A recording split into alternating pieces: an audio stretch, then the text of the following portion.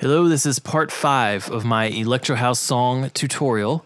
If you have not seen parts 1 through 4, I put the links to them in the description. Today's video is going to be a little bit shorter because we're only going to be talking about white noise. Now, white noise is that hissing noise that you hear during the drops. Sometimes you hear it filter in and out during other parts of the songs. But the purpose of white noise is to give your song a larger sound. Now, what white noise is it's simply that kind of hissing noise that you hear. But we're going to do a little bit more to it than just have the hissing noise. So the first thing we're going to do is create a new instrument. So we're going to go up to the plus, make a new software instrument, and we're going to go into our mixer, and we are going to load up a ESP polyphonic synthesizer. The first thing we're going to do is we're going to turn up noise, and then we're going to turn down the other 5 oscillators. Next, we're going to turn the frequency all the way up.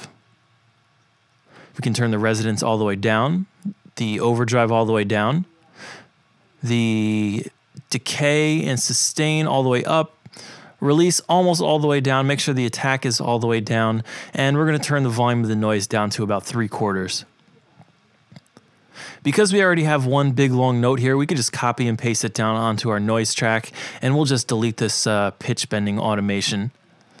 So let's see what we have here. Yeah, right now it sounds a little bit like static coming out of a TV, and just by EQing it, we can make that sound a little bit more like that kind of compressed air sound that makes your drops sound pretty awesome. So we're going to shrink this down so it's just a 4-measure note, and let's give it a listen. So it's not sounding too great right now, but let's also rename this. We're going to open up an EQ, and what we do in here is going to be very important. So we're going to cut out everything below about 700 hertz, and we're going to put a huge peak in around 2800.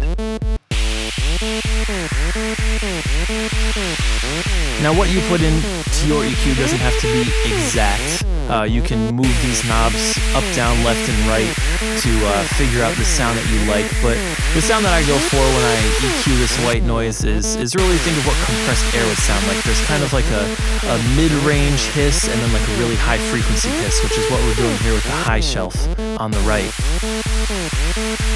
All that low-frequency stuff we want out because that's the rumbling that kind of makes it sound like static from a television. So we're gonna do a low cut. We'll call it 700 hertz. Next thing we're gonna want to do is we're gonna want to sidechain this.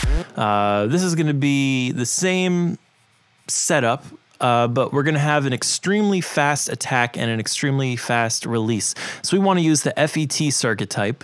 We're going to load up bus 3 in our sidechain input, bring the compressor threshold all the way down, and we're going to turn the master gain down to -4 on the compressor.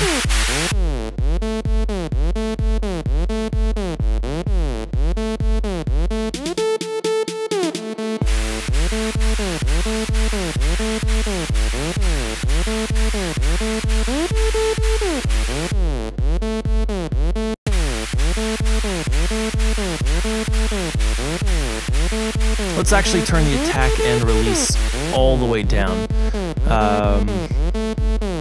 Maybe we'll turn the ratio down a little bit too. Let's go back into the EQ, give it some more high frequency, really boost the presence of the high.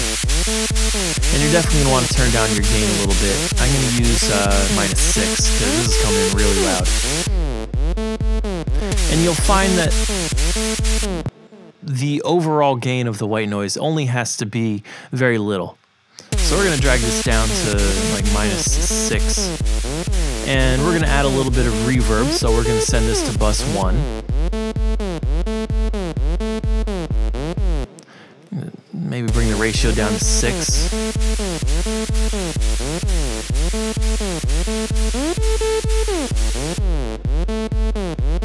Cool, so at this point we have all of our instruments laid out. We have a basic mix.